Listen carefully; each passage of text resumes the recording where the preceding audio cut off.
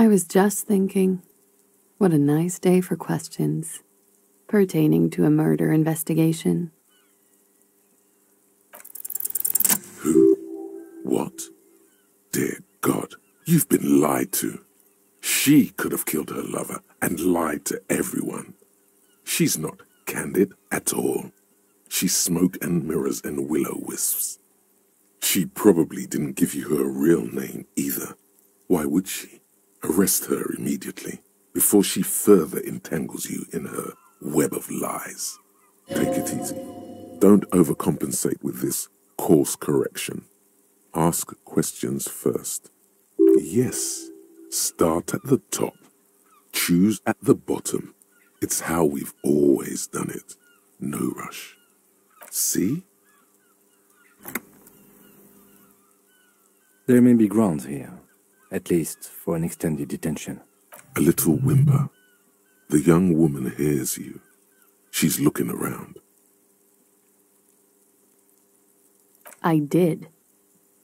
What is this? I called your desk or whatever it is. The numbers are all over town. Call 8-100-2 for emergencies. There was an older woman on the other end. It sounded like she was smoking. She took my complaint. She coughed. That is the emergencies desk number. Anyone could know that, sire, by looking around and calling the desk. I don't believe a single word she says. What time did you make the call? Thursday night. It was late, sometime after 12. It checks out. She stands before you, holding her back very straight. I agree. You wouldn't give us your real name, not when people are after you. Okay. Tighten it. You've got her. Okay, it's not. You log your work every week. It's all transmitted to Common, sir. I couldn't just beg you not to enter my name. So I lied. Like I lied before. Like I did at LCSB. I have to lie all the time. I'm so tired of it. She's not lying now. She really is very tired. Her metabolism is failing her. The afterglow of whatever narcotics she's been taking is wearing off. No. It's submerged in a plastic buoy on the coast, in the reeds. It just doesn't say Klaasje Amandu. It says Anouk Mea Smit. Falsified documents? Passport and visa. Given to me by my employer. I can't even use them. My employer probably leaked the name, Mea Smit, to hurt me. Why would they do that? I didn't show up to a rendezvous. They don't take that lightly. I didn't show up because I was afraid they'd do something to me. The job was finished. I'm just a liability now. West of the boardwalk, in the reeds, on the coast there. I put it there when I first arrived. Haven't been there since. I'm not sure I could even find it now. It's useless.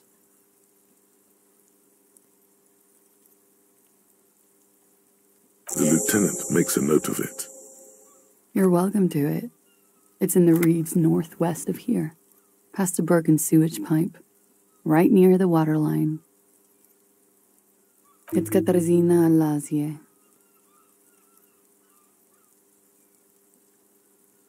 It's a Grad name, Jimsk or Yugo-Grad in origin, not Occidental at all. Smells of motor oil, tiger, economic desolation, and rock music-infused alcoholism.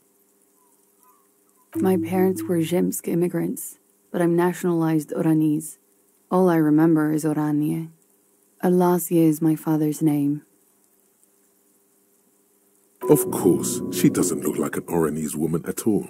She's... I've always had that going for me. Oranese women do not win beauty pageants at 14.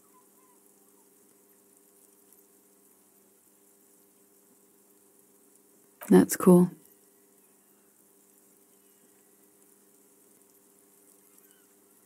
I am. They can never take my sash and my scepter from me. Yes, they can, for lying. She nods, her back straight, ready for whatever is next. Ready for the damage. She knows you're grilling her.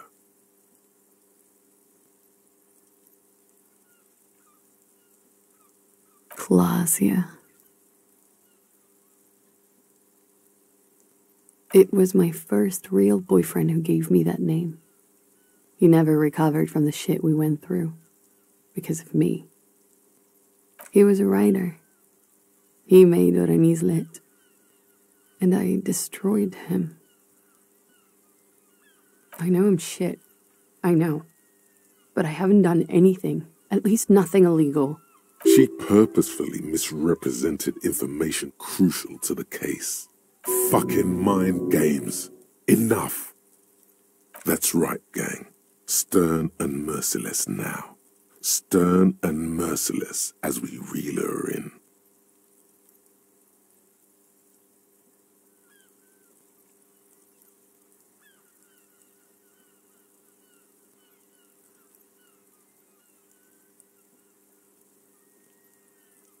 The lieutenant produces a pair of handcuffs.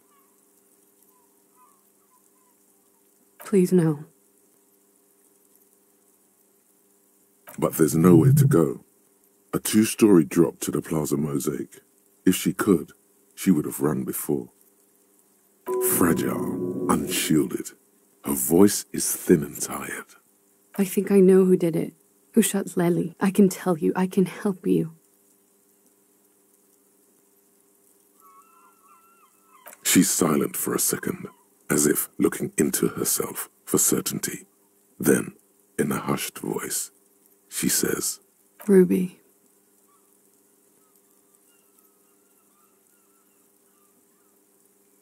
She has this thing for me, ever since I met her and the boys downstairs.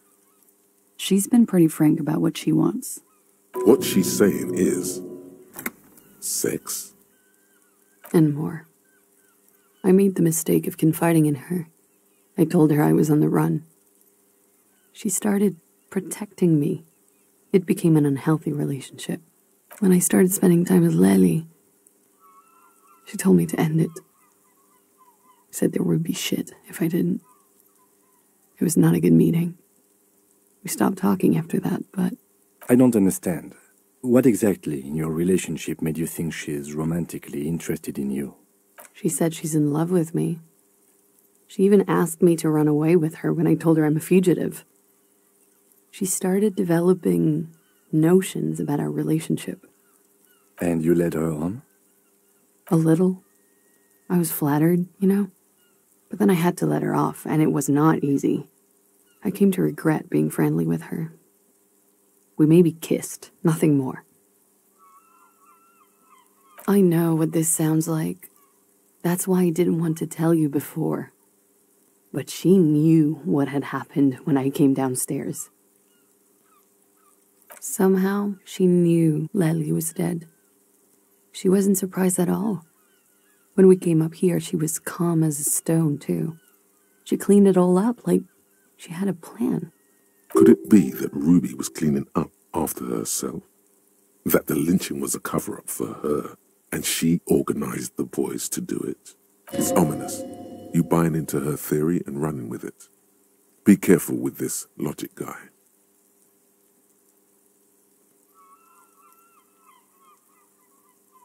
She came over one night, drunk, said she'd turn my life into a living hell. I've been threatened before, so I can tell when someone knows how to do it. And she's a pro. She must be. To keep the Hardys in line. I tried severing ties with her after that. I thought it had worked, but... Some of that fear is still with her. She exhales sharply. What are you talking about? She's afraid you'll arrest her. You said there was a secret route there, right? She could have come up through there, then taken this shot, right here, where I stand. It was too dark outside. I wouldn't have seen her. Then slipped back downstairs without anyone noticing. That is possible. Interesting theory. Did she know that door exists? Had you been out there with her? Yes. She's been up here many times. She used to come to drink on the roof when, The peephole. She would have seen us. My bed is right next to... You mean to suggest she made it? No. No. Why would she do that to herself? No, I just remembered you told me about it, and... She's not really sure. It was right above the bed. She could have seen all sorts of things from there.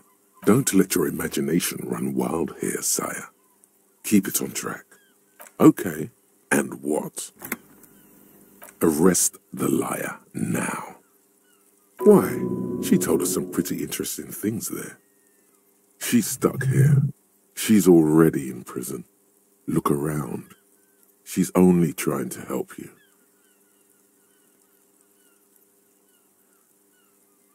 Her.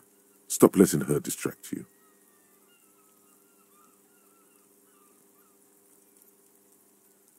Still? After all this, sir, please. It's a shitty world, and I know I'm shitty too. I know. But I don't deserve to be sent to the moral intern and ground into paste just because I disturbed the sanctity of accounting. That's some multinational... She's gearing up for a last stand. This is it. I don't know. To spend my days with smoke, drink and dance, wallowing in shit. Just like everyone else. She looks at you in silence, her face filled with fear, lips parted. Wait. If you arrest her, Kim will have to transport her. You'd be without your partner for the rest of the day. Shut up. He's making a decision, and it's his to make.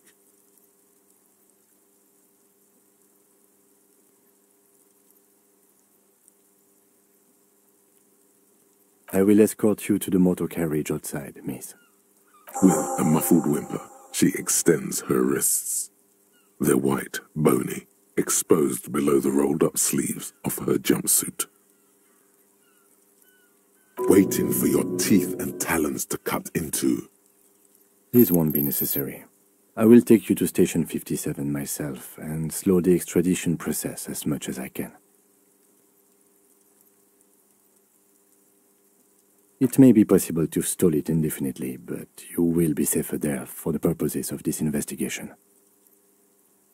I can do this on my own. She's not an immediate flight risk. See you tomorrow morning, officer. Downstairs, at the Whirling in Rags. Or outside your shack.